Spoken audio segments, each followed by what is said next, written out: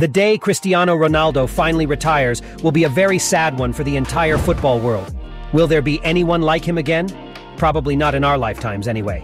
The superstar intends to keep playing football for as long as his body allows, and he works fastidiously on maintaining a peak physical condition in defiance of time's unrelenting march.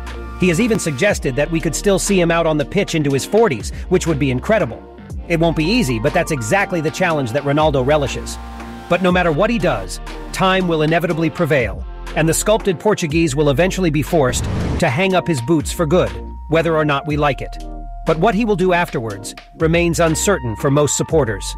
Most footballers are keenly aware that their trade is fickle and could cease at any time, meaning the question of what to do when that day comes is never far from their thoughts. So, as Ronaldo enters into the final stages of his career, what does he have in mind? What options lie before the Portugal icon when he finally hangs up his boots? In this video, we will look at potential avenues for exploration when Ronaldo retires from playing football. Don't forget to subscribe to the channel. Your subscription helps us to create content like this weekly.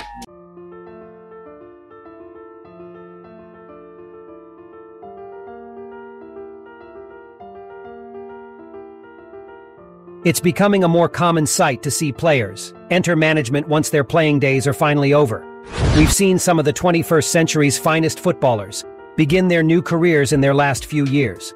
The most notable ones are Frank Lampard, Chelsea; Ole Gunnar Solskjaer, Manchester United; Mikel Arteta, Arsenal; and Zinedine Zidane, Real Madrid. And there has been some speculation of Cristiano Ronaldo following in their footsteps since the Euro 2016 final. As you may recall, he got injured early on against France and was famously depicted coaching Portugal to victory, alongside head coach Fernando Santos, in the final of Euro 2016. Such images would suggest a flair for the craft of coaching, but Ronaldo has been equivocal when pressed on whether he has designs on becoming a coach or manager. Right now, I'm not interested in becoming a coach, but maybe one day I will be bored and I will feel like it, he told dazzling Italy in late 2019. Never say never. If I became a coach, I would be a motivator. The coach must pass his passion and talent to the team. For example, I like to have fun, dribble, score goals. I should pass this on to the team as a motivator. Changing roles from being the star player, who can do it all, to the coach who must inspire others. To do it all may be off-putting for him. Indeed, simply being a great footballer does not necessarily mean that one will become a great coach overnight. And in many cases, great coaches have had quite average playing careers. For instance, Diego Maradona is widely regarded as one of the best footballers ever, but has struggled for success as a coach. Arrigo Sacchi, meanwhile, was a mere amateur footballer, yet masterminded a golden age for AC Milan and led Italy to a World Cup final. If he does move into coaching, Ronaldo would be wise not to do it out of boredom, as he suggests, and look to the blueprint of obsessive success stories, such as Johan Cruyff, Zinedine Zidane, and Pep Guardiola.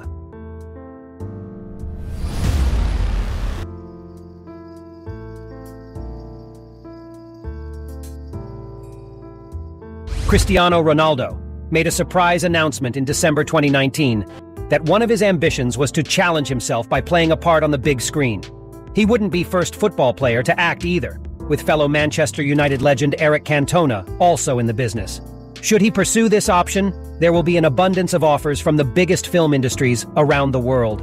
He will likely take on a blockbuster role or something similar. I hope I live more than 50 years to learn new things and face different challenges and try to find solutions for them, he said in Dubai Sports Conference.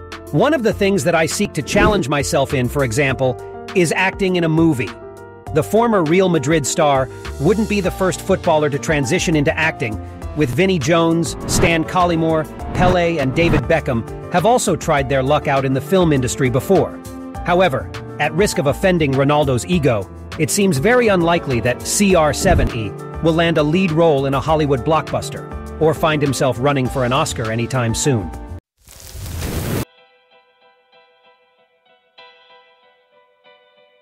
After leaving his hometown of Madeira aged 12, Cristiano Ronaldo has dedicated his entire life to football. He even gave up his education at 14 in order to fully concentrate on making it as a professional footballer. Of course, we all know how well that worked out in the end. But there are plenty of educated football players out there. Andres Iniesta, for example, has a biology degree, and Juan Mata holds a degree in journalism. And Ronaldo himself has recently shown an interest in resuming his education when he retires. "I always recommend learning all that is new. This is what I always strive for," said Cristiano. "I always seek to educate myself, because my studies tend to answer many of the questions on my mind. We have to learn the best of others, and this is an important part in helping me achieve what I have reached now." However, it is not clear if he means pursuing a university degree, as a number of other footballers have. It might be hard to picture someone like Ronaldo strutting through a university campus with a collection of books tucked under his arm.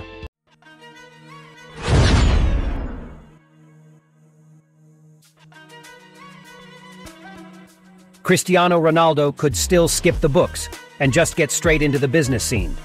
Long before retirement was ever an imminent consideration for Ronaldo, he had cultivated a long line of business interests outside of football, and they are sure to keep him occupied when he stops playing. He and his team have built the CR7 brand fabulously over the years. It's earned him a huge chunk of money, from a clothing line to even his own hotels, known as Pestana CR7.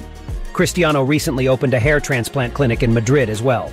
The business mogul also owns a fragrance line, a digital agency, restaurants, gyms, and a footwear company. "The last few years I start to enjoy this process of seeing me outside of football, so who knows what will happen in the next year or two," he said. On what he can achieve in the business world, Ronaldo said, "It has taken many years of hard work, dedication, and passion to achieve what I have in football. Outside of football, I'm not there yet, but I'm a competitive guy, and I don't like to be the number 2 or number 3. I always want to be number 1. I will do it, 100%. One potential business avenue Ronaldo could explore, but has not spoken of yet, is owning a football team. With the wealth that he has accumulated over his career, it is a realistic option, and has been done. Beckham, the man whose number 7 shirt Ronaldo inherited when he joined Manchester United, and whose stardom he emulated, has eschewed coaching, but remains involved in football, with ownership stakes. The former England captain is the owner of Major League Soccer club Inter Miami, and has a small stake in Salford City, along with Ryan Giggs, Paul Scholes, Phil Neville, Gary Neville, and Nicky Butt. Ronaldo's namesake, Ronaldo Nazario, bought a majority share in Spanish club, Real Valladolid in 2018, 4 years after his involvement with Fort Lauderdale Strikers.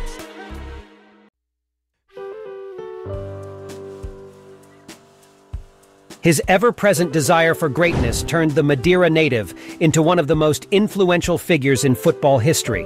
In fact, rewriting history books has almost been second nature to this football phenomenon. As he approaches the twilight of his playing career, Ronaldo has set the benchmark high for future generations, amassing an unrivaled collection of goal-scoring records, many of which may never be broken. Cristiano Ronaldo is undoubtedly one of the most hard-working personalities in the football industry. He is a guy who has made an empire from the sand, and his dedication towards his goals is just commendable. There is no doubt that he had received criticism regarding his attitude in the past. However, I feel that his attitude is 100% justified for what he has achieved. Why not regard such legends before they are gone instead of comparing or hating them? So let's wait and see when Cristiano Ronaldo retires and what the future holds. We wish him all the best. I hope you enjoyed it and learned a lot from it. Thank you.